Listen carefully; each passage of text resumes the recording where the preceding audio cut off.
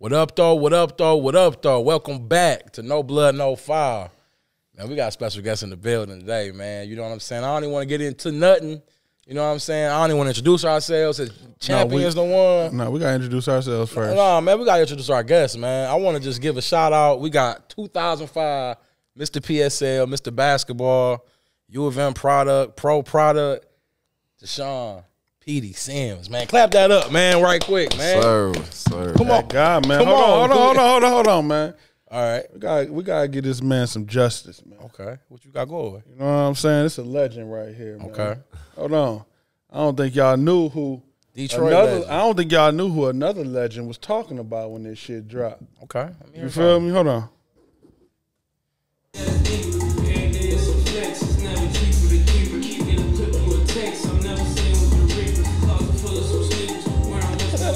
Hold on. Oh, 7 Mile like Peedi. 7 Mile and what? Stay Fair? Where we at? Where we at with it? East side? DeQuinder, Stay Fair, 75. I ain't gonna lie. When that song dropped, I was a little jealous. That was the best shout out I ever heard, bro. On the mile cooking like Peedi. Yeah, that's Ray. That's my man. Shout out to Ray. Shout out to Babyface. I ain't gonna lie, man. I was jealous up until the moment I got my shout out, man. I got a shout out that's coming out that's cold, baby. It's called? Hey, one of your partners too. Okay. GT. Ooh-wee. You got you one. You got you one. I got me one. You waiting for it. You taking it every day. Can't wait for that bitch to drop. You know what I'm saying? Man, you gonna play that shit to death. Man, for real, bro.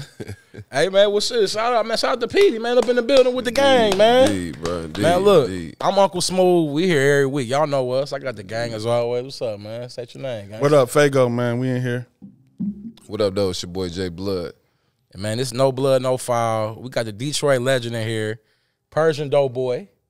You know what I'm saying? U of M Wolverine. He one of us, man. He like a Detroit legend for real. Your name came up a couple weeks ago. We was talking about who you think the best hooper in Michigan, like all time type shit. Niggas was name dropping. You know what I'm saying? So, you know, I feel blessed to be amongst the presence of greatness. You know what I'm saying? But I ain't hear that the bar though. You know what I'm saying? 7 Mile like Peedi. I ain't catch it. You ain't catch that. I ain't catch it. That's why it got to be known, man. I ain't catch it. Face is shouting them out for a reason, man. This is what the kids need to know. You know what I'm saying? And one of the voices they need to listen to. Facts. You know I want to get into it. Like, tell me about that. Tell me about the Babyface upbringing on 7 Mile cooking up like Peedi. What we talking about, dog? So, Face, well, I met Face through GT. GT is my little cousin. So, GT always used to bring Face around when we were younger, you know. Yeah. I'm coming up in my college days and, you know, even cooking, you know, I got stories with, I used to bring Ray to my crib in Dearborn. You know, I cook a meal for something nice and, you know. Okay. Can the boys ball? Can they hoop? GT and Ray? They definitely been working on that game. Ray definitely got a jump shot. Okay, sure. Okay, yeah. I seen some footage, you know what I'm saying? I just wanted to get your stamp on it. Oh, yeah, Ray. I approve for sure. For sure. I first heard about your cooking. I ain't even know from my brother, man, when y'all was with the Boston Celtics. Oh, man, that's one of the best stories ever, man.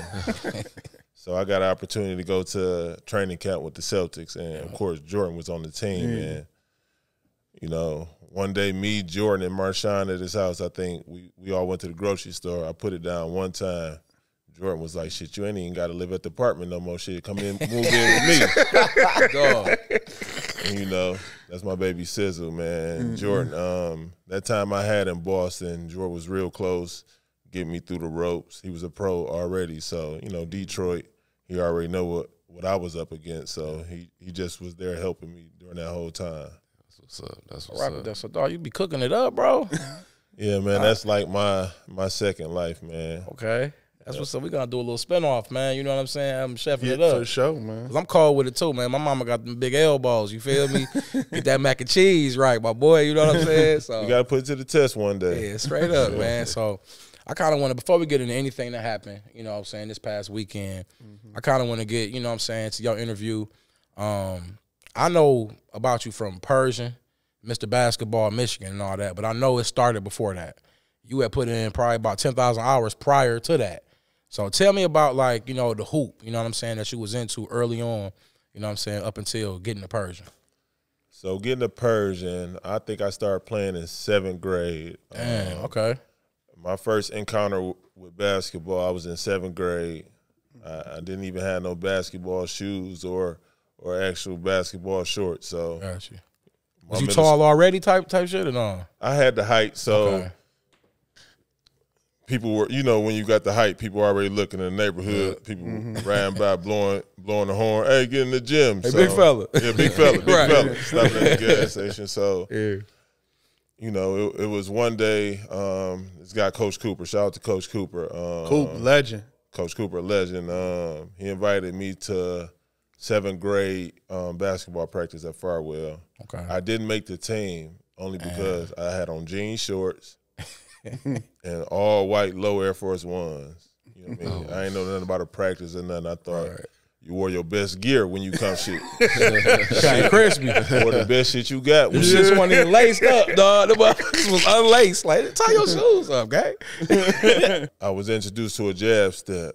I think we was rolling the ball out, playing king of the court at the end of the practice. Dude gave me a jab. I think I fell to the baseline from the free throw line. And I didn't come back. I didn't make the team, and I had a growth spurt 8th grade. I started to develop a little touch. Guys started working with me. Shout out to A-Dub Canada. He started working with me. A-Dub was working with you way back then, before? So I was going to a place called Reach. Shout out to Reach again, During this basketball journey, it was a lot of guys that were pivotal in my growth. Marcus Webster, Virgil Phillips, Shad Phillips. A lot of guys that just Coach Mark. It's hilarious, bro. Yeah, just bred basketball, and they knew my family from growing up. So they had like a key to pressure me, and Coach Cooper gave me that shot, 8th grade. Played with Tawan Porter. Shout out to Tawan Porter. He was real tough on me when I started playing the 8th grade. Used to throw me all kind of crazy passes, expect for me to catch him, call me Butterfingers. And, after 8th grade, shit, it was all you wrote, I played for the family.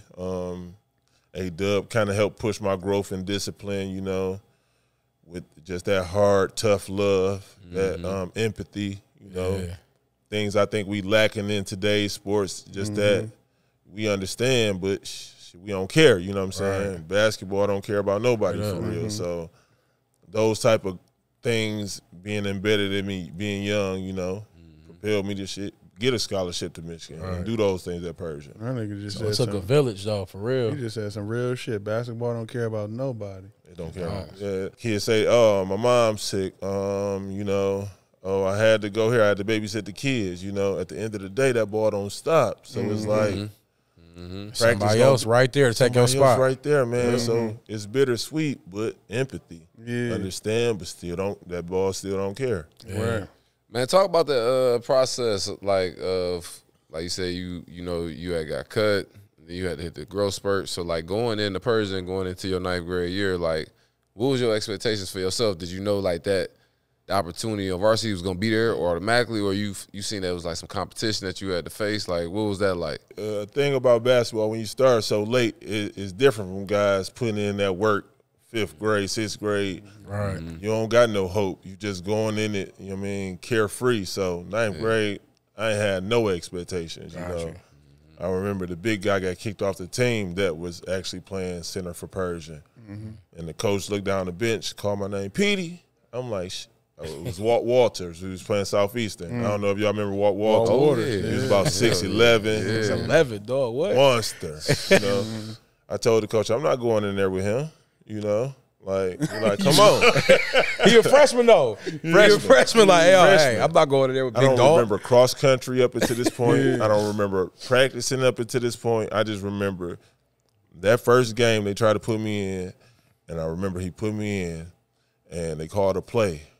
I didn't run the play or nothing. I just ran to the baseline. They threw me the ball, and the shot went in. That's really started my career. Once I know that I had the ability for the ball to go in, and not really, I don't remember putting in so much work up until then. I knew I had God with me. So I rolled it on out from there. So it's kind of like a blur until you hit that shot type shit. Until I hit that shot, and that's a true story. You know what I mean? Because I don't remember nothing up until I hit that first shot. That's crazy because I remember coming to your middle school games at Farwell with you and Tawan, and you were supposed to come to Renaissance at one point. Ooh, that's a terrible story. You might tell the story. What happened, dog?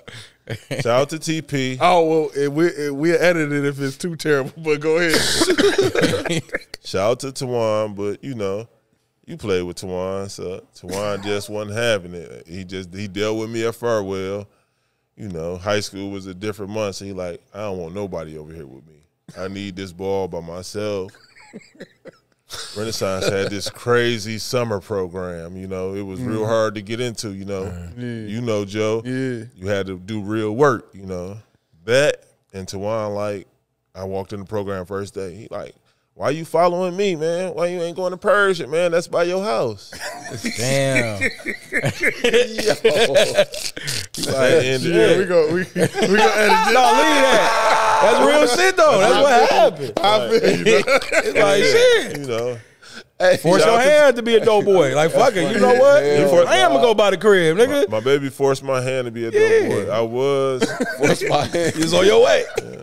It was right in the neighborhood. TP ain't want me there, and at that time, TP was God for basketball. Oh man, in Detroit. You know what I'm saying? TP, he was putting in the most work. Okay. You know what I mean? He was the most dedicated at that time. So, got you. It was TP world. So, shit, I thought what he said went at that time. And still, you don't necessarily want to, you know what I'm saying? For sure. At that point. So, all right, so getting into Persian, at what point did you kind of get your groove? Was it sophomore year, junior? Like, did you find your rhythm? Sophomore year. I got an opportunity, 9th going to 10th grade. I came out there with the family, and now I got to see. I turned you up. Yep, different kids and with same talent level, and me still being almost at the top of that talent level, you know what I mean, at the top of that class. So, those were the things that fueled me to keep getting better. So I'm like, I see that I'm getting better. Keep doing, different things. And like I say, it wasn't nothing that I asked. Basketball wasn't nothing I asked for. So everything that I got from it during this process, I was just grateful. All pros type shit. Yeah, all pros. Yeah, all pros. It was all pros. Cause wasn't your dream for real. Like, it wasn't my dream. Yeah, okay. So, but God tend to take the wheel with people, and whatever situation you in your life, he just used basketball to steer me in. He took the wheel, and it was like the 6th man shit. I was throwing, you just throwing shit in, huh? Going in. Shit in. Like, I didn't even practice that one. That just went in. You feel me? It's up. Okay. So along that time frame, who was some of your toughest competition you was going up against? Did you ever go up against TP, PSL, anything, or no? Yeah, the PSL. I ain't really. My toughest guy in the PSL, I didn't really see nobody in PSL once I got to that level. Once I was, in the 9th and 10th, I was Joe, guys like you and Joe were, playing in the States. So right, so your upperclassmen was more your competition. I couldn't compare myself to them. But once I got of age and was the man, I didn't really see nobody but Manny Harris. Okay. Yeah. And Manny was just a whole different type of dude. Different beast in high school. Yeah. But, okay, so that's time taking us up into that Mr. PSL, Mr. Basketball, senior year. I know you was at this point, you had that confidence, but, were you expecting Michigan? What were the offers like rolling in, like junior year? I could have went to any school. By the time that family circuit and just what I was able to do, I could have went to any school. Gotcha. I really gave myself to Michigan. I'm a local kid. Program is doing whatever, y'all just gotta take me, Right. Michigan State was a little too far, and Tom Izzo was a little bit too tough at that time. So can you talk about that circuit? But that's the summer before your senior year. Like, what was it like? Yeah, like what was that? Who was on the team too? The summer before my senior year, it was Ramar Smith. I had Tawan Porter, Manny Harris. I had Jordan Crawford. He's somewhere around here. We just had we just had the best of Detroit. I even that's going crazy, bro. Yeah, I got a taste to play with Joe and Malik Harrison at a point in my young career on that circuit with Speedy. Speedy believed in me that much. He gave me a taste of that 17, being in the 10th grade. So, you know, and I was just telling Joe earlier, Speedy only named a couple guys a stud. You know, shout out to Coach Speedy, the family, that program. You know, we know what that program do. But he was only naming a couple guys studs, and I got that stud title, and, you know, it carried weight with him. Shit meant something. It meant something, and around the country. So, you know. Well, Joe, what was that vibe like? You know what I'm saying? You know, y'all nationally ranked, you know, top 10, and now y'all got a young sophomore on y'all team. What was that like having him come up? Around that time, bro, it was so much talent. You know what I'm saying? Because it was like, at that time, it was like me and Malik were the older guys, and we were ranked like top 10 in America. Then right under us was CDR. So he was coming up, like, he was playing with us, but the next year he would go into his own, you know what I'm saying? And then right under there it was, you know, Deshawn, TP, Ramar, Tracy, Jordan. And that's when, you know, that's when it really, like, that year it was like, it was so many of them. You know what I'm saying? And young dogs. yeah, it was crazy because it was like, at that time, it was like we were starting to build that pipeline to where it was like, okay, it's our year this year, and next year it's gonna be their year. Straight you for know the what I'm next saying? few. Yeah, because you know, after I left and I went to college, I looked back and it was like, you know, Deshawn. You know what I'm saying? And you know, of course you had Wes around at that time. You know what I'm saying? Describe that. Yeah, for sure. Yeah, so we end up, fortunate for the family, we end up meeting a guy like Uncle Wes, like one of the best people to basketball. Then he did a lot from Detroit, not even being from Detroit, you know what I'm saying? I thought he was from Detroit. How about that? You know what I'm saying? That says a lot to how much love he gave to the city, you know. And I was one of his main guys. Just we just gonna say through them basketball guys. That was just another part of my journey where God just like, that's okay, in your life. we gonna put you in the right position. We putting you right in West's hands, and I mean, through those things, you know, it could have been a little distracting for me, and could have been reason why I ain't make it because I saw so much so early, you know. And Joe, you know, that exposure and having your eyes open is like, what am I reaching for? And I ain't gonna lie, like I was like the first to go through that, so it didn't really I didn't really experience it how the next experienced it, because y'all got to see us, and then that's when the motor really came to Detroit and was really behind all the, you know, Detroit players. So like describe that from that senior year to Michigan, and it just being, because I was looking back at it like, damn, these niggas got on LV. These niggas got on, you know what I'm saying? They put that shit on. Y'all was going to the runs in Gucci and wearing it once and letting it go. You feel me? Man, you had to be there. Yeah, for real. And you was wearing Nike to the run. I was wearing Nike, man. I was, you know what I'm saying? Man, that was just one of those times where we had it, man.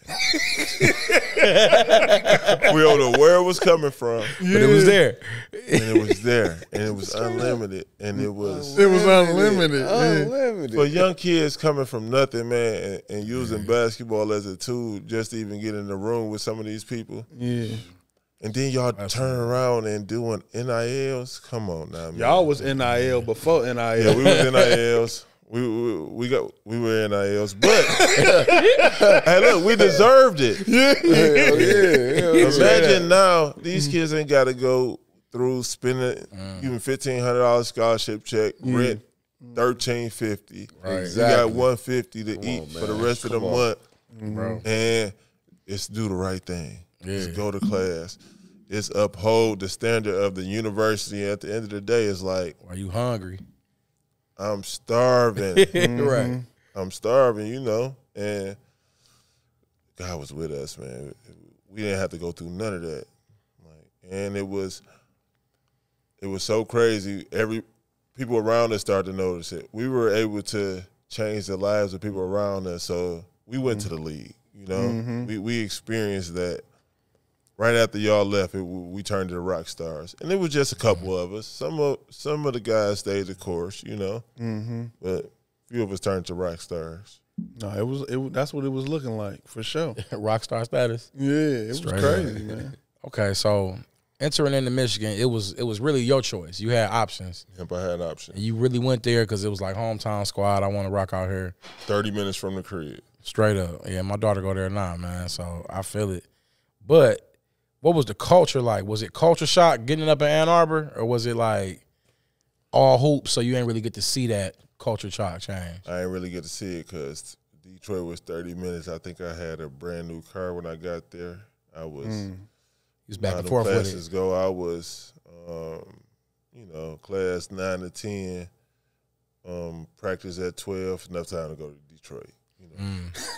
You was back and forth, straight up, bro. I put like 60 bands on the car in 6 months. Wow. You said what? I put like 60,000 miles on the car in 6 months.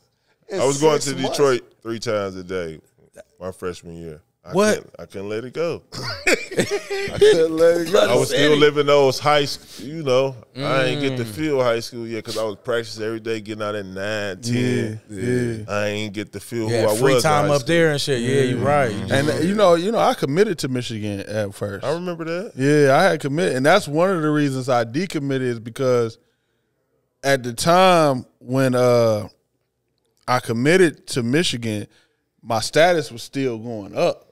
You know what I'm saying? You know, like I don't think it's too many cities like Detroit where you get that that fame in the city where it's just so much. You know what I'm saying? So it was like It's enough. It's enough. it's enough. You don't even need For no you to more. be happy, bro. For you to be happy. Yes, bro. You feel me? So that's why I had that's one of the reasons I decommitted from Michigan because it got people was putting my name on flyers. I'm 17 years old. Niggas saying I'm gonna be at a club. I'm not gonna be there. You feel me? People saying I'm other places, all type of shit. Niggas saying I got jumped. I ain't get. You know what I'm saying? So you was trying to get away type shit. Yeah, I'm like, bro, this shit too much. Like, you know what I'm saying? And it was still going up. So I'm like, if I go to Michigan, I'm gonna be back in the city. You know what I'm saying? It was, and I seen it on y'all. I'm like, dog, they got like 30 niggas with them.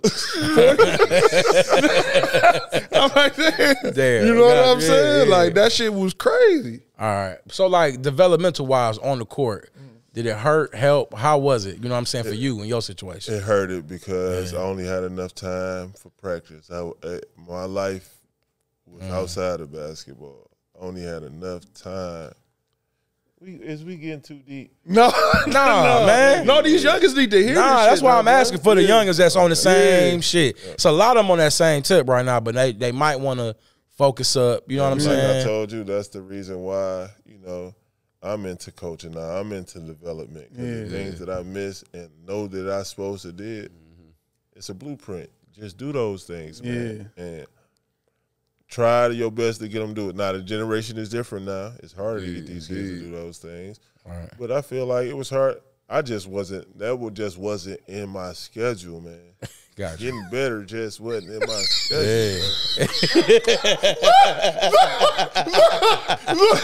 It just wasn't. Getting better. I already had it. I was already better than y'all. Exactly, bro. I was already better than y'all. Yeah. But like you said it's the blueprint. It's a blueprint. And that's the hard work shit. It's a And that's the only fucking way to make it to where niggas want to go. You want to be Hall of Fame every day with this shit, bro. Dog. You know what I'm saying? So it's like That's hey, dog. that shit was too real. That's classic. Wasn't in my schedule, bro. Like, Getting nigga, better than my schedule. practice was over at 9. Nigga. I only practiced with the team, brother. Like, it was just the team practice. All that other shooting, oh, man, I'm getting dressed. I'm already wet. So, hat still wet, putting on my clothes. You ain't sweating after that shit, huh? That's what you want to get. You take a It's shower, throw that gone. cologne on, nigga. It's over, nigga. Talking about get some shots up, nigga. They go 14, 23, 96, nigga, 94 on the east side. Listen, I could have drove. Listen, it's been nice. I could have drove that route you just said with my eyes Closed, bro. Boom, boom, boom. I'm right to the city. Once I get on 96, man, it's over. It's over, man. It's 80, 90 to the crib. I drive it once a week, bro. I know. So I'm like, yeah, okay. So, but talk more about the because you mentioned about like it's the blueprint and what what to do. That's why you got into coaching. But before we started the podcast, you was talking about the system you implementing into Persian. Yep. So basically, I think everything now for kids is incentive. You know what I mean? Even with our own kids, you know, is what we can give them to, get them to act like we need to, So don't be a fool and don't think that's not the same thing that's going on with these high school kids or in these high schools, these high school programs. Everything is incentivized. You gotta give something to get something. Yeah. So we started programs in Persian where we taking tons of donations of things that kids want. You know what I mean? We using our influence, my influence, people around me influence to get things in great condition that kids want. And man, it's going so great for the behavior changes in the school, And another thing with basketball, same way, you show a kid you got genuine love for them. You ain't gonna reach every kid, but I'm coming from the aspect of genuine love, because I was that kid who just needed to turn the corner. Once my Persian guys who started putting that love in me, it was enough for me to grow, get a scholarship, be a man now. You know what I'm saying?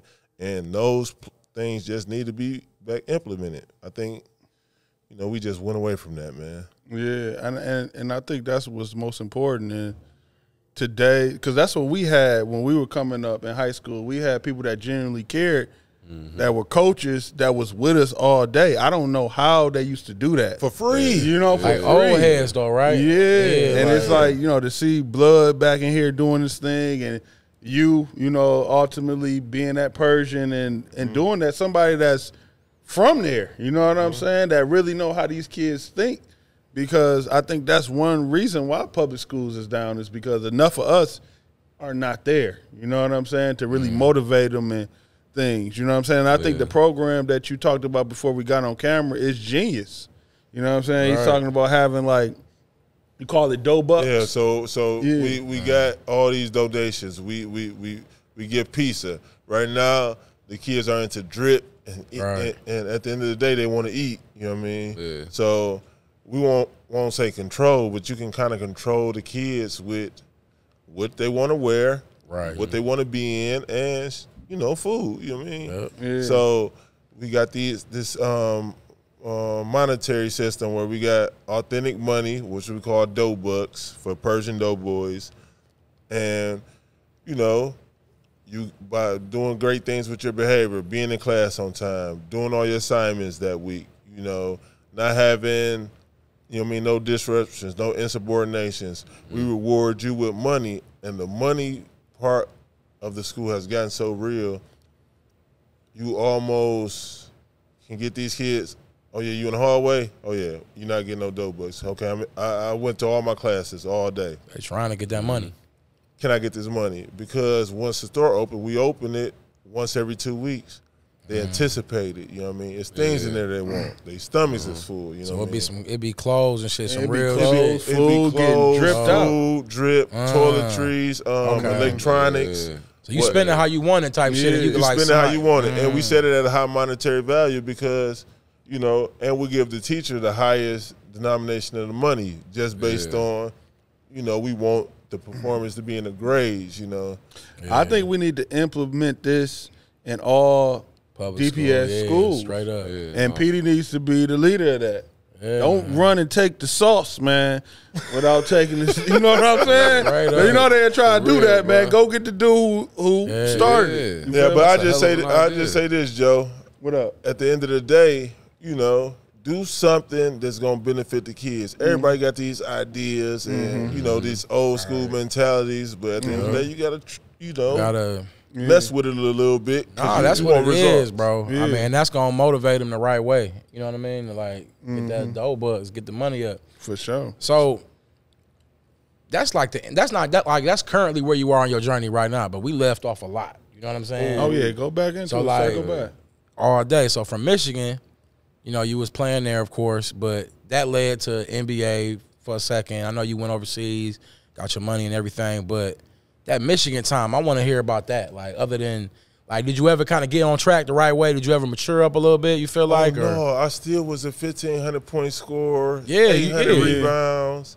You know, I didn't know you was on that. You know what I'm saying? It still was, you know, it still was a balance because shout out to Coach Beeline. He had a way of, you know, I had to finish my breakfast before I did anything. You know, so I made sure, and I finessed it. You know, I made sure that he saw that I was doing everything that I needed to do. You know what I'm saying? Where he ain't gonna worry about Peedi missing. Because I'm going to be on time. I was never late. I never been late. Yeah. I never missed a practice. I never missed a game my whole time at Michigan. So, you know. I see what you're saying. So you feel like you just could have probably got more out of yourself. Oh, yeah, I know that. I know what I'm that. But in my mind, it was like I didn't ask for this, and I'm not going to hell to see if I'm going to burn. You know what I'm saying? Like, I'm just going to stay on the surface. I ain't going to know anyway. You feel what I'm saying? Like, I ain't gonna know. I ain't gonna go all the way through this, do everything I need to do, not to make it. You know, I'm sensitive, Aquarius. You know what I mean? That would have killed me if I, you know, went the hardest and didn't make it. You know what I mean? That's the one thing that prevented me from going or making it. You know what I'm saying? That's interesting because when I look at like your professional career, do we want to go there yet? Yeah, hell yeah. But you had a long professional career, and I seen the hard work and dedication you put into that to play 10+ years overseas, and that's not easy. So what clicked? It was always there. I always still grown. Like, it was still that God-given path. You know what I mean? Like, I was still growing. I got better overseas. I was even getting better in my 9th and 10th year. I just stopped on my own will. I was playing my best basketball with the IQ and me seeing the game, everything slowing down. I could have did what I wanted to do out there. Still can. You know? So it was just always, I always had self-confidence knowing that, you know, I was just better than a lot of people. And I would, you know, tell myself that a lot. And I tell myself that a whole season. And my thing was always have them calling you. You know what I mean? Always do something.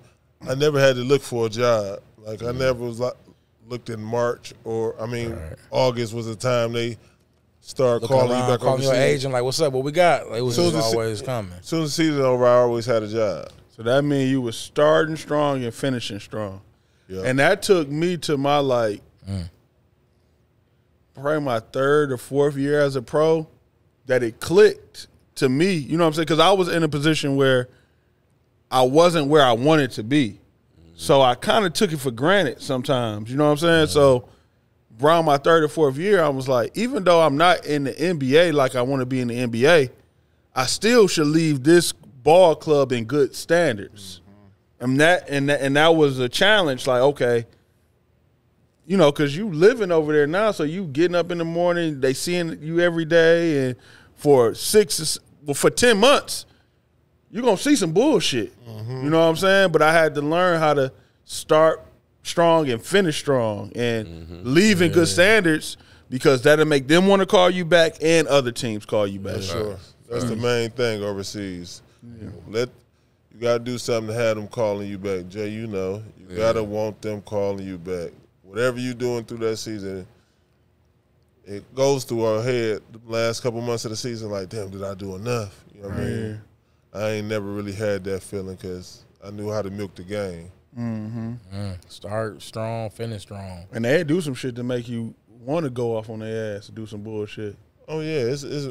Some overseas – playing overseas, you mentally just have to be like, and, you know, it gives you social issues being 10 months there and coming away over from here. Like everything, you know what I'm saying? Because you got to be I call it Denzel Watch. You got to be an actor over there. Okay. Like Joe just said, it's things that's gonna piss you off. You're not gonna get paid. You got to act like that.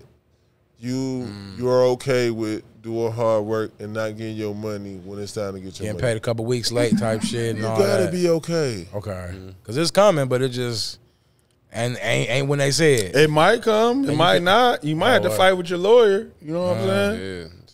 Yeah. Build everything. So they will play that game with you. And it's your word versus theirs. When you in Rome, do as the Romans do. So Yeah.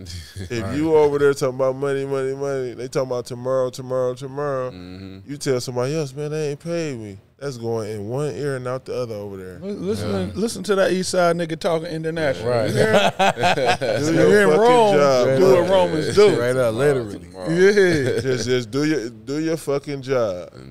Don't worry about the money. Since we on the topic of overseas, like, man, I had the pleasure of playing against Peedi in Lebanon. Oh, y'all did? Y'all played Yeah. against each other? Okay. So Peedi came to Lebanon. I think this was 2013. He ended up his first year over in Lebanon. I played with a team called Suggest, and Peedi can attest to this. Like, Suggest got some of the best fans in the world, bro. Like they kind of they die hard fans over there. And your first year, man, playing for a team like that in Lebanon, I wanted you to kind of talk about that experience. What was it like?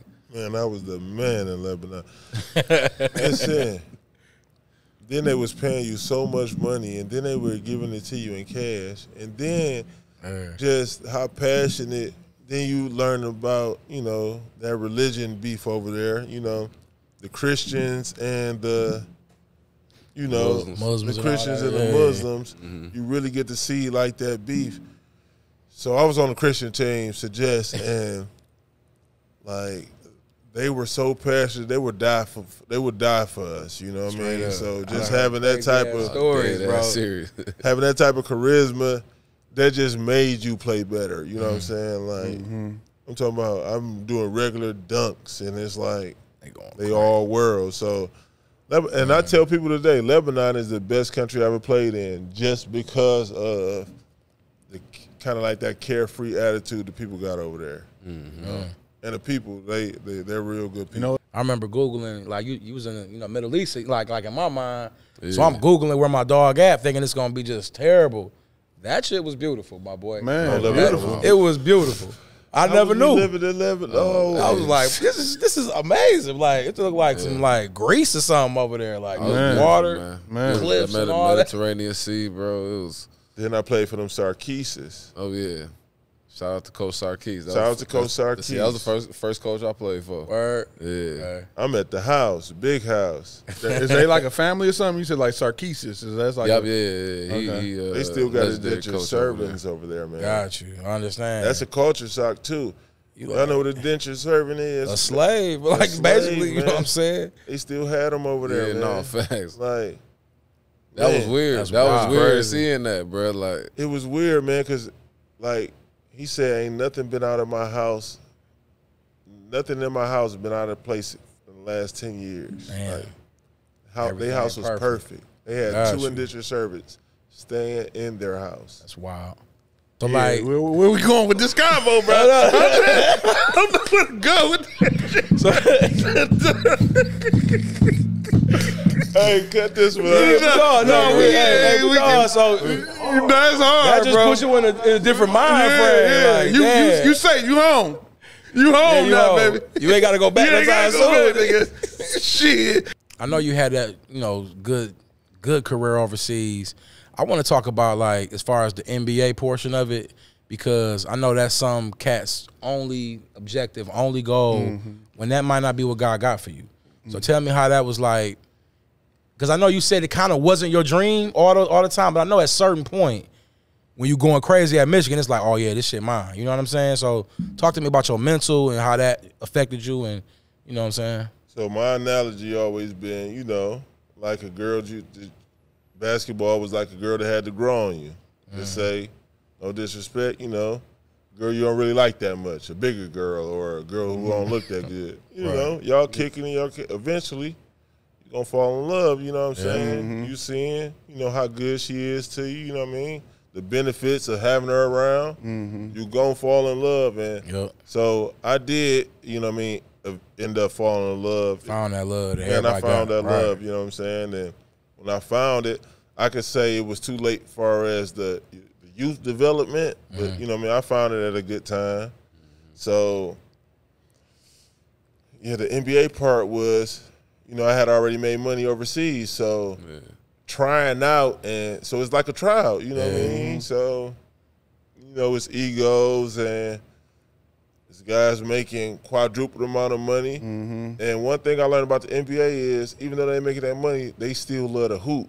A lot of the guys love to hoop, so my opportunities, I was the 16th guy, you know what I mean, trying to make it on a team with guys who just like to hoop, you know what I mean? Right.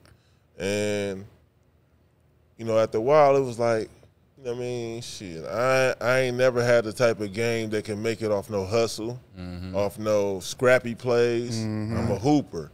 So, need to rock. if you ain't trying to see me hoop, you know what I mean? Like, and I played 4 preseason games. I ain't missed a shot. You know what I mean?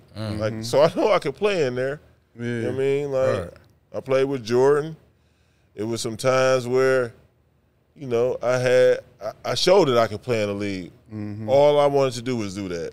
And I took my ass back overseas. You know what I mean? Like, I could have stuck it out and played in the D League and just did that whole less grind. pay type of shit and like went through the journey. I was already a man. I was already like, then all my peers, you know what I mean? I was at the top. Got you. At one point with my peers, so it was really like nothing to me, and I was content. Got you. I mean, it's kind of hard to judge it now because it's different opportunities now where these G League players are getting paid more money now. Yeah, because I killed the G League. I got a crazy story. You said what? I said I got a crazy story. My first year, I signed in the Euro League. Coming out of Michigan. Man, tell me about that though. Like as far as like how that happened. You know what I'm saying? As far as you signed immediately and then went G League or was it D League back then? No. So it was D League. So I signed with a team in Greece. They had loaned. I signed with Panathinaikos. They had loaned me to PAOK because. Okay. To who? PAOK. PAOK, y'all remember Thessaloniki. So the contract was with Panathinaikos. They were supposed to pay me $170,000, $17,000 a month. I was there 4 months. Ain't get $1. Damn. Ain't get $1. With the work, 2 hours in the morning, 2 hours in the afternoon. I'm coming straight from college. Right. I had worked, but that work was a whole different work. So I ended up having to leave Greece in the middle of the night because I was so famous in Greece. If I would have went to the airport, they would have voided, you know what I'm saying? They would have been, oh, no. Yeah, no. Can't fly out of here? They would have been like, yo, you can't go. You can't fly out of here. So how was you surviving straight out of college for 4 months in Greece? Roll over. It was rolling over. It was still rolling over. But it was, you know, it was at his end. You know what I mean? It was coming at his end. And that's why I really had to cut the cord because I'm like, damn. And then I had 4 people. I took 4 people over there when I first went overseas. 4 people from the D. Yeah. And ain't getting out one check. The whole time you was over there. Check. So that was rolling. Niggas don't understand. Hold on, man. Dog, niggas don't understand how much of take 4 people over the water round with trip, you, bro. On me. First year? Oh yeah, the first day. Man, that's crazy. We all came together. Got you. Wasn't no sinful. We all came together. Damn. But that's how it kind of like was for me. You know what I'm saying? Yeah. Any opportunities that I got, come on. You know what I mean? Spreading with the the West. You know what I'm saying? Yeah. I meet Jay-Z. I meet Beyonce. Somebody got to see this. Come on, you come and see this. Somebody rolling. Yeah. Somebody rolling. Somebody got to attest to this. And we never bragged. It was just, you just got to see this for you. You know what I mean? So know it's possible. I brought the closest people with me at that time. Come on, we going overseas. Was Cortez with you? You know he was with me. Tell Cortez to ease up off me, man. He know that was a mistake. Yeah, man. Oh, we're gonna talk about that. We all get into that. We own that. We for sure own that. Yeah, Cork was with me, but that propelled me. So after I left, I didn't know what to do. I'm like, because they wrote something bad. Deshawn Sims bails on the team in the middle of the night.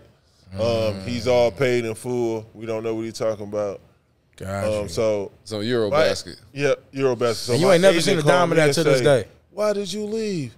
We're suspending. They're suspending you from getting a contract, and they're not going to release you. You know how them agents be. Yeah. And it's a Greek agent. He telling me why did I leave, and he know that he ain't getting no money. Yeah. He always gonna take the side of the team.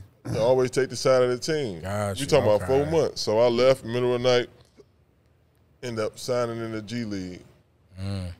First 5 games, I had 35. I ended up winning Rookie of the Year in the D League. You know what I mean?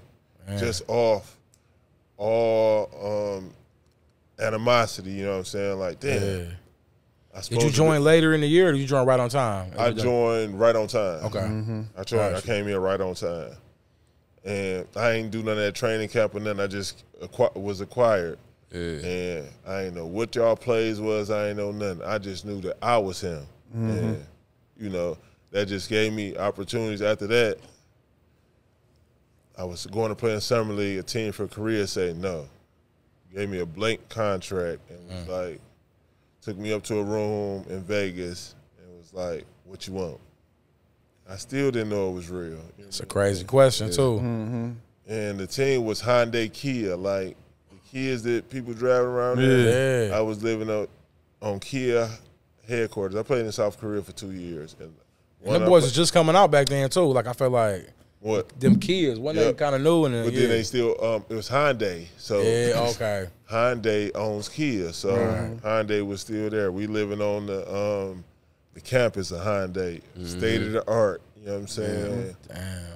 You know, it was. So that blank check kind of probably My boy didn't stopped. say some shit. Yeah, it kind of stopped the NBA. I ain't going to say the NBA dream. Oh, that stopped the NBA. Yeah, yeah, that's what it sounded like. But That I want stopped to the hear. NBA because they were doing some things in Korea, man. We played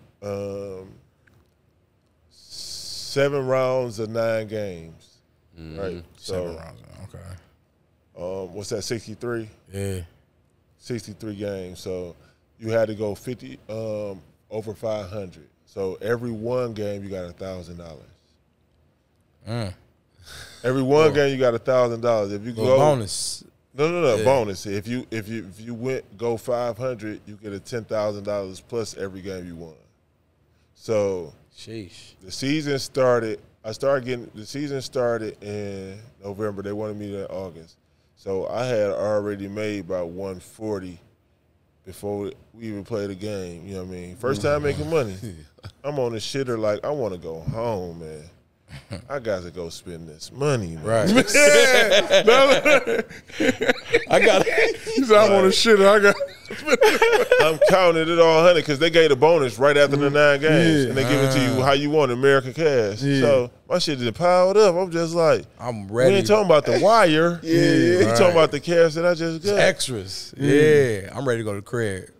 You want to every time you use the bathroom, every time. And then they had, I'm the Damn. import. They had MVP of the game. Every MVP you got 900. Damn. Guess how many times I'm the MVP? I'm How the only many, brother? import. How many, Every brother? game. And then they had MIP, like a assistant VIP. He got 700. Damn. He just giving his money away in Korea. Man. What was the competition like over there? So, but this was the gift of the curse. I played with a Korean that was 7'3". So every American they brung over here was for somebody to stop the beast. Yeah. When he went down, I had to deal with all the, all the imports and all that, all the big I fellas. used to be just telling what? them niggas like, bro, don't post up, bro. You know I'm gonna get a foul, bro. They take 2 dribbles, Joe, and they hanging off the rim like the fucking Monstars, bro. You don't know none of these players, none of their name. They all from Florida. Damn. Like, they all from South Florida. They all Me, for Florida. Athletics. They getting $1 million. Look, they already been over in Korea. They getting $1 million already. Yeah. They already know the game. Yeah. And they just, like, they worked in the summer just to be built for, like, I'm going to be unstoppable. And that was my demise, man. I couldn't do shit with none of them. I couldn't do shit with none. They was just monsters, like, just post. Drop step. Boom. Drop step. The elbow on the way. I used to be talking to them niggas so they post up. Bro, don't post up. Come on. What you doing? What you doing? Face What up, you cuz. doing? Face up where your game back up. But then when I played with my big fella, all the Korean foes got to guard me. That's why I was there. Got you. But he every time he think he hurt, I'm like, come on, get up, man. You know what they gonna do to me. Get up. Get up, Craig. Right. Get up, Craig. He played 2 games in a row. Then he he come up limping. I'm like, no. Damn. Dude, you got to see that overseas money and kind of like. Then I played in Lebanon. And I that said was Lebanon beautiful. for like 300. When I was in Israel, man, they gave me one of them whole ass apartments, man. It was lizards all in my apartment and bats and shit. Little geckos. Yeah, but so I call them. I'm like, yo, like, man, there's lizards and bats in my apartment, bro. The motherfucker come with, like, the manager of the team. He come over there, motherfucker. He catching all the shit with his hand, acting like I'm like shit, like I'm a sissy boy or some shit, man. Like I'm like, bro, I'm not catching Nigga no got me bats. over here catching you know what bats I'm and saying? shit, Like, nigga. outdoor type I'm not. nigga, That man, ain't for the me, city. bro. I ain't never caught no bats. I never seen no I fucking never lizards. see the lizard ever. Hey, that bro. nigga Nah, looking at man. you like you too good to catch a bat, nigga. Right, nigga. in front of my girl and my, you know what I'm saying, my kid. I'm like, bro, I ain't doing that, nigga. Catching whatever. goddamn bats. I don't feel Some the of way. them conditions be wicked as hell over there, but, you know, it's a slave mentality shit. You want this money, you gonna get through it. Right, you got to do what you got to do. The biggest takeaway from your whole journey overseas, like, did you get like an epiphany type shit while you over there? Like, man, what am I? You know what I'm saying? At what point was it like, you know, like this is my journey that I'm on? You know what I mean? And I'm going to focus on the game. I became like a local, man. Okay. Like, I was just going back home. Okay. I got trapped in just this is my life, you know. And they love you over. You got love, I'm sure. Yeah, but you know, I'm still East Side, so it was like that wasn't nothing that I was never looking for. It was just like I did my job, stayed in my shell, you know.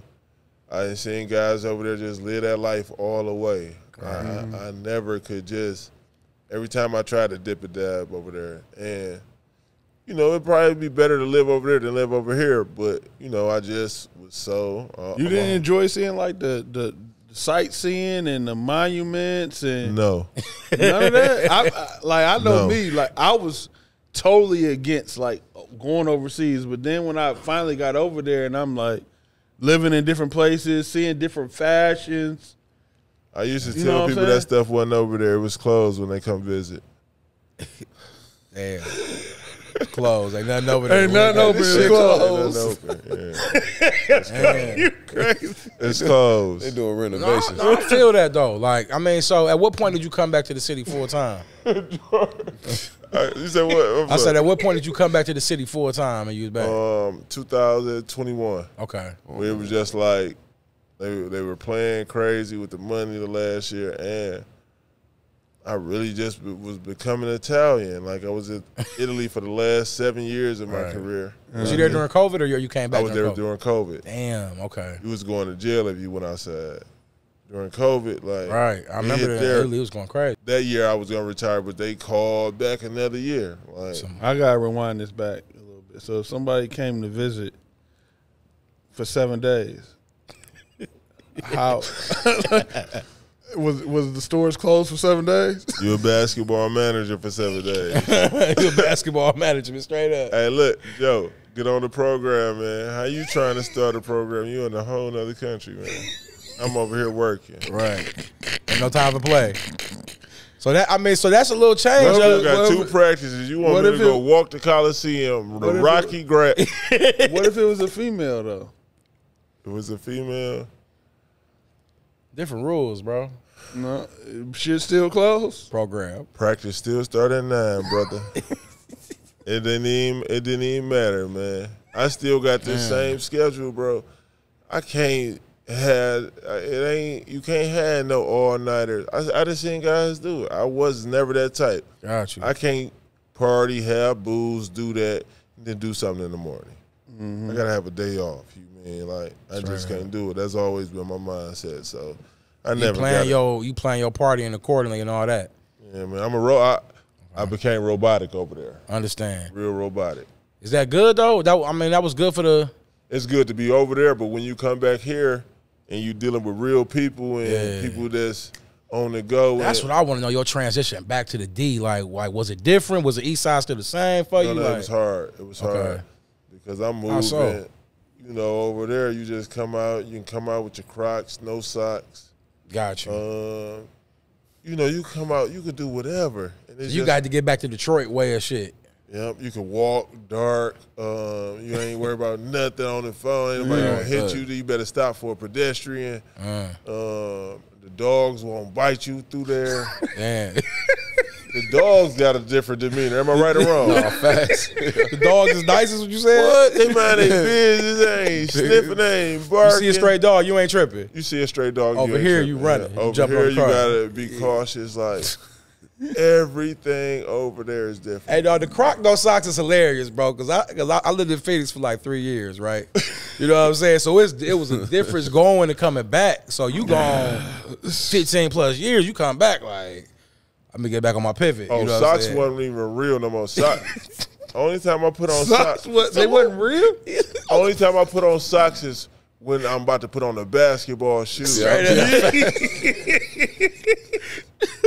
Other than that, I don't care how dry my heel is, and they don't care either. Right. It's just what we do. Like, yeah. So you was straight up of the culture overseas. Had to come back and they get don't adjusted. care. They don't judge you. Like, it's Living, a no bro. judgment zone. You Go can first that back. He laughing this whole shit, dog. The realest shit though. And he saying it's on call, bro. The no judgment zone. What you can come Over here, you gotta put that shit on just to go to the liquor store right quick. A pocket full of money with your heels out, huh? with your ashy heel cracking. I They like those don't Crocs. care. That's all they With say. the Croc hanging off the Croc. And then guess what? You shower in the Crocs. They wet. You put them back on with no socks, and you go about your way. They keep it moving. You can't do that in the D. keep it man. moving. You can't do that in Hell the D. no. Can't do that. Why you can't do that in the D? Come on, man. Why you got on Crocs anyway? Straight up. That's the first thing they I go throw at. my son Crocs to go to the liquor store. I'm like, I feel crazy right now. I feel crazy. Why you got no Crocs? Why you got on Crocs anyway? But all those things overseas, I came here just trying to do, and it just don't go. Like, even now, like, I can practice. Over there, I was practicing, snap, wake up, eat, practice, eat, shower, sleep. I don't know if it's 6 p.m., 7 p.m., 8 p.m. Now, work, practice, coach. If it's 6 or 7 o'clock, that just give me room to go to sleep. I just feel like I got more hours to, get. I get 10, 12 hours on a regular day of sleep. Right. You know what I mean? Just because, shit, I'm trying to get to the next day. That's what my mindset overseas. Practice finished. Soon as that second practice finished, my day is over. You know what I mean? Like, I'm going straight to sleep because I got to get to the next one. And that ain't no like So jail mentality. you wasn't going to the clubs or the bars or nothing overseas? If I did that, I did that one time, and I only got to do it one time. Yeah. Like God was with me through all of that. But how many years you played overseas? 12. That's crazy, man.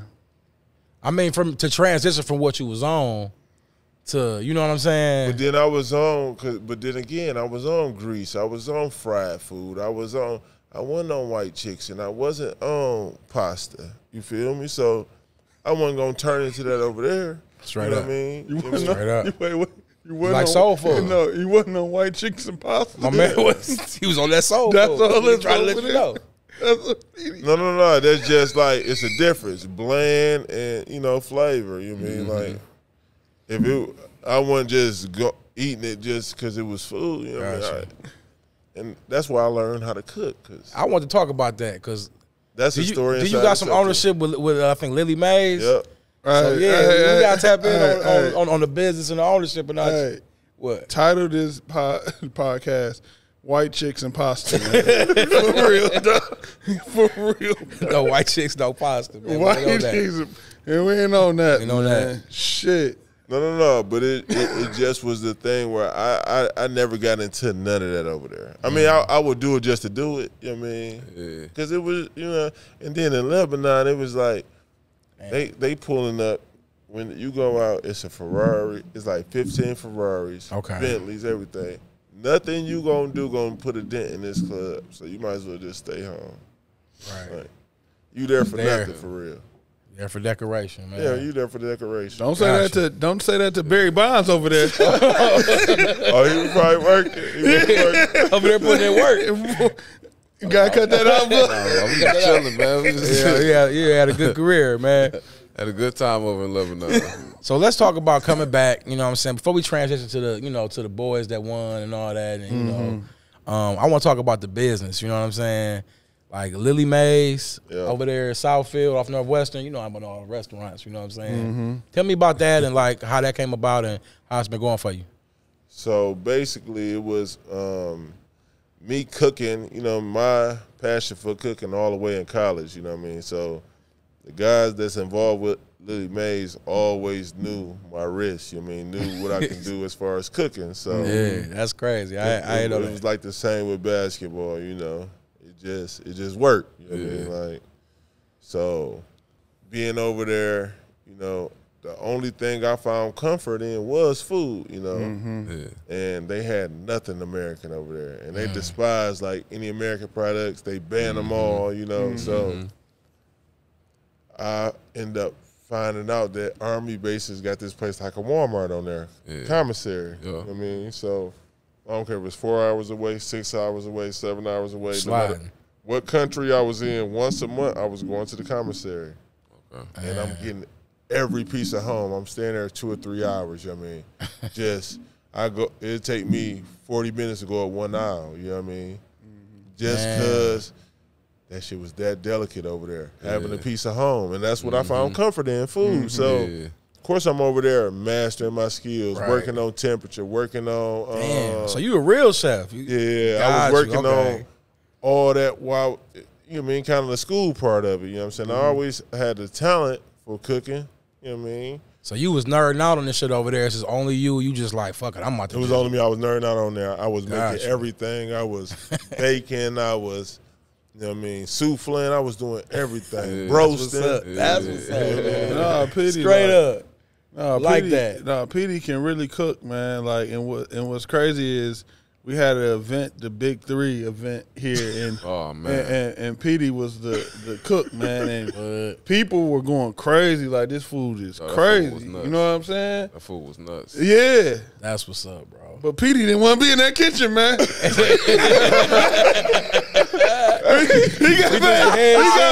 He got paid good money, bro. He was looking at it like, y'all can't believe y'all gonna have me in here, man. That's the thing, man. It's just like a talent, but I don't want to put it on. I just want to do it for recreation. I feel that. I cut hair, bro, but I hate fucking cutting hair. You know what I'm saying? Everybody want to cut. I just cut my boys. You know what I'm saying? That's it. Like, my kids. I ain't cutting nobody, but it's like, I stay crispy. You know what I'm saying? But it's like, I feel that shit, though. And with cooking. I hate cooking, but I love the shit. That's wild. That's what's up. Pretty funny as that. He was like, I can't believe y'all got me in here with all that out there, bro. He just looking at me like, damn, Back and shit, man. What you want I me got to food and shit on me, man. No, it went down, man. But shout out to JC, man, cutting the check, man. And he kept his word because, he know me from cooking our Boston days, you know what I mean? Like, we were doing that up there, and when he opened this spot, I remember when he got this spot, you know what I'm saying? And it took a lot, you know what I mean, just holding it down, you know what I mean, them vultures coming. Yeah. I know they want to buy it, you know what I'm saying? Yeah. It's one of the best spots in the city, you know what I mean? It's more than the speakeasy, you know what I mean? It's a vibe, you know? So, like, I always had, like, a special connection for people who bled like the city of Detroit. And Jordan, you too, Joe, was always a guy who Detroit player. You know what I mean? When you think about Detroit players, look at this place. You know what I mean? Yeah. Held it down, didn't sell. You know what I mean? Look at this motherfucker now, man. Man, it took a lot of work, man. Took a lot of work. I know, man. I always wanted to ask him. You know what I mean? Ask you too, like through all this. You know what I mean? The ups and downs. Like, how was it possible to still keep it going and keep it to where you got to this point right now, not give up? You know, it's kind of like your journey as far as like, after basketball, you cooking, you know what I'm saying? You doing a bunch of stuff, you know what I'm saying? Things you like to do. And while we was growing up, my mom always worked for the city of Detroit, you know what I'm saying? And shout out to CEO. Yeah, shout out to CEO. She just knew the landscape of Detroit. She never got that shot to really do big things like this, but she knew about it. You know what I'm saying? And she used to come home and share stuff with us. You know what I'm saying? Type shit like do. Right. Yeah, so, due to like, just, how life goes, life don't go like you plan it all the time. And as far as like with basketball, not getting the same opportunities you used to get and things like that. You know what I'm saying? We was putting our foot in everything that we could. You know what I'm saying? And this building, came available and we bought it. And, we didn't know what we wanted to do with it. You know what I'm saying? We just knew that we wanted some property downtown on the river. Location, you know what I'm saying? So, just like you with experience and blood of traveling all over the world and visiting different places and, having coffee in different countries and things like that. Yeah. That's what we wanted to bring home, and it kind of just happened. I can't say we planned it from day one buying it, but through experiences and through living in Detroit and figuring out what we wanted to do, having some success and having failures. You know what I'm saying? And we just stuck with it, and now we here. You know what I'm saying? So it's just about keep going. You know what I'm saying? You don't know where it leads you. You know what I'm saying? Just like we all are. You know what I'm saying? Straight up. Yeah. That's a story with everything for real. You just kind of get on that journey, and it might take you here, it might take you there. You don't know what it is. Yeah. So that's real. So you back. You a businessman. You know what I'm saying? You coaching. You know what I'm saying? You taking over the youth at Persian. So that's all commendable, man. So, like, we big that shit up around here, bro. So I'm happy you back around the way. I want to get some, like, even funneling all our kids that we mess with through Peedi, like, seem like you got to talk to everybody. It's like, why not? You know what I'm saying? And I think it make Athlazon stronger. It make Detroit basketball stronger. And the game is beautiful right now. I've seen some people saying the game that took a little cutback since certain people left. And, it is what it is with that. But we got to give it up for the state champs and all that. You know what I'm saying? For, all ABC, you know what I'm saying, Trey and for sure. Orchard Lake St. Mary's. We got to give it for Warren Lincoln. And now it's Brandywine, state champs for this season, man. Let's clap it up for the boys. For sure, man. So, all right, we've been covering Trey like nonstop since freshman year for real, and we kind of got to see how they lost last year and see the comeback. We wasn't surprised on that pick. We all picked that. You know what I'm saying? Y'all got any comments on their championship run? Let me pose a question to Peedi. Yeah, because I know how y'all feel. How you feel about Trey? You know what I'm saying, and what he's done thus far in his career? Man, I think he's, each year he got better. And one thing, I learned or heard from talking and just from watching him, he working on his game. And I'm a fan of kids working on their game. And I just know if you really care about the game and you put that work in and, you dedicated to it, you're gonna reap the rewards. And, ain't no secret. I think he's the best player in the state. And he only getting better. And Right. him coming As a back, junior. you know what I mean, with some of those players that he got, man. Coming back. He said that. That's on wax. I heard him say it on He said he wax. coming So, back already. Huh? yeah, for a talent, he like me, a bucket getter. What's some of the things that, like, let's say y'all, y'all train, y'all got 15, 20 minutes. What you gonna tell them on that court? What you gonna show them? Like, what's some things you would like, kind of build with them on? Oh, we're going to get to his spots. He going to show me his favorite spots, which I probably already know. He like to get to that midi. You know what I mean? Elbow, both elbows. So if we figuring out whatever ways to get to that midi, because that's the shot that you're going to be able to get the most, and that's the shot going to make or break him the most. Most you know what I comfortable. mean? So we'll be getting to that midi in 1,000 different ways. Got you. So just any way to get to that midi, because that's your Anyway, go-to. counters, you know what I mean? It's the setup, everything about that, you know what I mean? I'm about development, so I look at this game and look at a player that's, past his tenure or an NBA guy that's similar to him and dissect him, and Trey will have a little bit of him in his game too. Got you. Straight up. I love that. So what about y'all boys? Like, y'all surprised? Like, North Farmington, they fought hard. They had a great season. A couple players there had great careers and going on to do big things D1. What do y'all want to say about North Farmington and their run? I thought they had a great 1-2 punch. Well, actually, I think it was like a 3-man wrecking crew with Dylan Smith, Landon Williams, and Tyler Spratt. In the championship game, it seemed like Savory, man, kind of he gave Dylan some problems on the block, I should say. But Landon, man, him and Spratt, they went out gunning. I think they gained a lot of respect for what they already had from, their peers and the people that watched the game. But I was, St. Mary's just a different level of play, man. Different beast, man. Yeah. Trey went out on top, 33, 32 and 11, or 32 and 10, something like that, man. Some crazy stat line. That was insane, man. And then the supporting characters, we gotta give it up for Smythe, like you said, Savory, Sherrod, come on, man. I like his game a lot. I think they did a good job of. I think the coach did a good job of preparing them for that run. You know what I'm saying? Like, they were well prepared.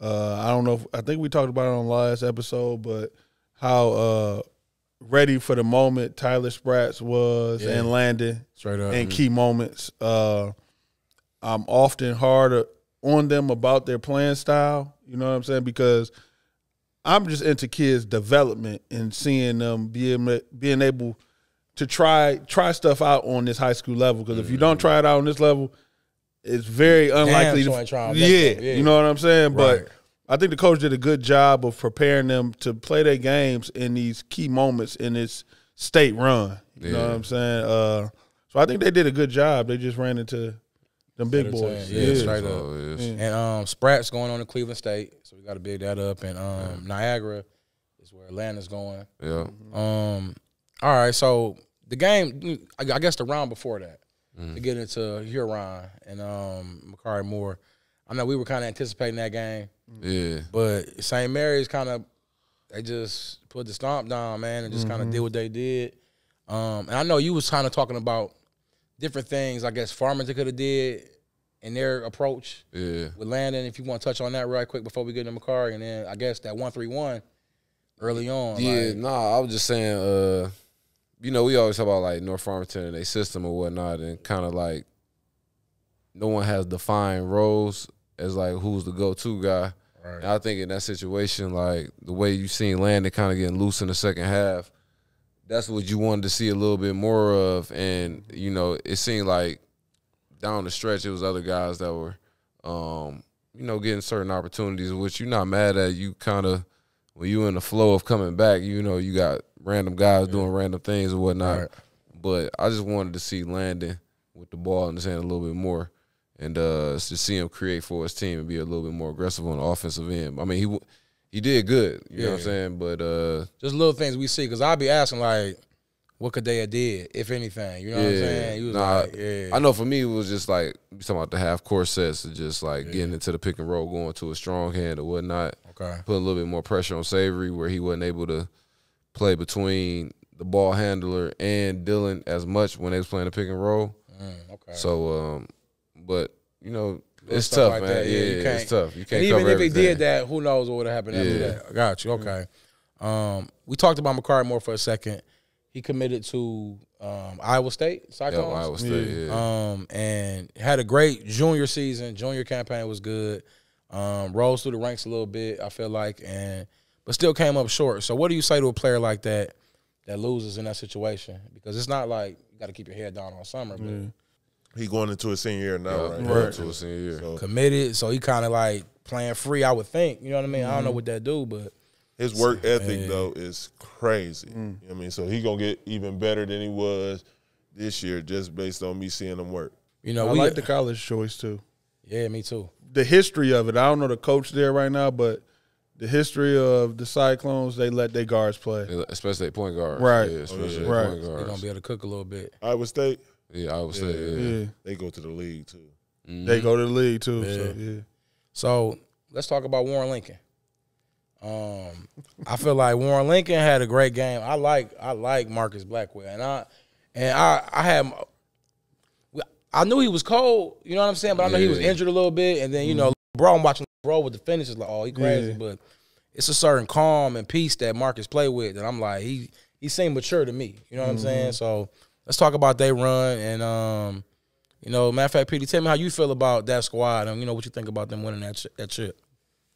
So yeah, so two of those coaches, one of them was a good friend, and one of them actually coached me in high school. The head coach Waddell, and I've been, you know, knowing Kamari Barton since he been a baby, and I've been seeing the Blackwells. They've been training forever, so I took a liking to, of course, Waddell and my boy over there. So that was my favorite team. Yeah. More so because of Marcus, that killer calm, man. Yeah, He bro. reminded me like a Deion Harris. You know what I mean? Never really too up or too down, you know what I'm saying? I Facial think he hit that expressions shot in the stay state. the See how deep that three Yeah. he hit what? And he didn't even have a facial expression. All this, Yeah. all real. You know what I'm He saying? didn't Like, care. Even right. after they won the states, the press conference. Too chill. Like, but that's how he always is, you know what I mean? I've seen him a million times. He know what I do. No, I give him a high five. It's like he don't care who's in the room. He don't care, man. He just love to hoop. Yeah. So, I mean, that team, shout out to Y, you know what I mean? 6 years, getting a state title, and you mean, first Said state what they title gonna for the say school. now? What they gonna say now? What you they know gonna I mean? say But now? I know kind of that pedigree, that foundation, you know what I mean, that old school type of way of getting guys to buy in to a system. So shout out to Warren Lincoln. All day. Yeah, shout out to Warren Lincoln, man. Well, what's up? I feel like Hey, clear that up, Joe. Clear that up for Cortez. I feel man. like somebody in here. Hey, on the I real, feel like somebody here bro. picked against them. You know, I Hey, can't on think the of who. real, and I don't like going back on my word. You playing both sides? No, I ain't playing. I know you ain't I ain't playing both sides. I thought that shit you Y'all was knew, doing. hey, no, y'all knew that last episode was long, man. What? Hey, yo. The episode was long. Oh, okay, all right. Yeah, we gonna let you long. slide. It was long, man. And I forgot who I was picking against, man. I just was trying to close the shit up, and it happened. It happened to be the guys, man. Hey, Tez, my bad, man. Playing both sides, dog. Tez, he playing both sides right now, man. We don't like that shit. The youngest don't like that. Then my shit, guy, dog. shout out though. Shout out. All right, okay, but no, I know my man Owinga is going to Toledo. Yeah. So he had a good career. But tell me about his game. You know what I'm saying? I know you like his game a lot. So Yeah, no, I like the style of play, man. Great rim defender. Good touch around the basket as well. going with our guys to Toledo. You know what I'm saying? He going to Toledo. Link up with Sonny Wilson. Those guys won the MAC championship. They lost in the first round of the MAC tournament, but still had a great season. And I'm just looking forward to seeing him there, man. His team, the latest team, had a great run. Just ran into Warren Lincoln, but he played well in the state championship game. And just looking forward to seeing him on the next level. All right. Well, we're going to wrap it up. But before we do, we got to talk about Niles Brandywine, Vince. Come on now. I had to do some research to see where they was at. They right here, cuz, right by Indiana, man. All them black kids, man. I was saying. Where they get them from? Like, Hey, when I was watching the play, like, where these brothers from? Fort Wayne, Indiana. That's the first thing. That's crazy. Fort Wayne, probably. You know what I'm saying? It's right there. Or Wayne them up. So it's like, I know they down there, you know what I'm saying? So they took out our guys, you know what I'm saying? Boy, look like they from East Cleveland. He's not. Anyway, Quan and them. I had a little blank, but they took out Quan and the boys and Old Red. I feel like they had a great season, hit the game, you know what I'm saying, a little buzzer beater and all that, but came up short to my man, I think his name Jeremiah, so I don't want to get his name wrong, but he was playing smooth out there. That guard. He was playing. He Number 3, right? Brother, he got a twin brother on the team. He's straight as hell, bro. His game was looking official. Yeah, shout out to I don't know where they're going, but I just wanted to show love, you know what I'm saying? Couldn't not mention. Big shout out to Brandywine, man. Yeah. Brandywine. We got to slide to Brandywine one time for the one time. So, fellas, man, we done covered a lot, dog. I feel like we, you know, I know things I know about my dog over here, Peedi, man. You know what I'm saying? It's a pleasure to meet you, bro. And I feel like you got a lot to, man. Yeah, man, you got a lot to offer these youngins, bro, straight up. Because they gonna listen to you before they listen to like some coach out there. Yeah, me for sure. They listen to me. No, for sure. I'm just joking. I'm telling nigga, what you listen to me for? I mean, I got jokes, you know what I'm saying? I'm a comedian, you wanna do that, but you wanna hoop, listen to the hoopers, bro. So that's what I like to do, is like direct people to the people they gotta talk to, bro. So respect over here, bro, and you know, you got some knowledge too, though. I mean, come on, man, but we keep down, you know, we ain't no business. You know what I'm saying? We got to big up the youth, man. So, any final words, fellas? Anything y'all got to say? No, man. Appreciate you coming, man. Great episode, man. I think the kids gonna learn a lot. You talk their language, so that's even more. And once you pull up for an interview, bro, you officially part of the cast. Yeah, you come talk hoops whenever. And we appreciate you for sliding through, man. Nah, most definitely appreciate you pulling up, man, and you know, sharing the stories, man, talking about the journey. Great. Yeah, because I feel like it's a couple more stories that we ain't get. You know what I'm saying? Nah, we got some great. We can always bring them on again. Yeah, you know what I'm saying, for sure. So we got. I want to shout my 2 of my twins out, 2 of my players at Persian, man. These guys, be on the lookout for them. It's enough for Persian to win a city championship. Hicks. Oh man, they nice, man. Okay, they nice, man. What grade they in? They gonna be seniors, man. Terrence and Tayshawn Hicks. I think somebody told me about them. They dual threats, man, and they go hard. Got some nice size, man. And then that's the thing, man. Bringing awareness to these schools, because when I was here, no matter who was on the roster, we had these college coaches in the building. Yeah, and I know at the end of the day, these colleges are still open. They still got the budget for recruiting. These college coaches, assistant coaches, still out these schools lined up. Pulling up. Where they at, you know what I mean? So that's where I come in at, man, just trying to bring back. I remember when I was there, every college coach in the country was there. Not just because I was there, based on, you know what I mean, my coaches was doing the job, you know what I mean? Them coaches felt comfortable coming in there. Right. We got to make it where they can come back on the east side. Right. You know what I mean?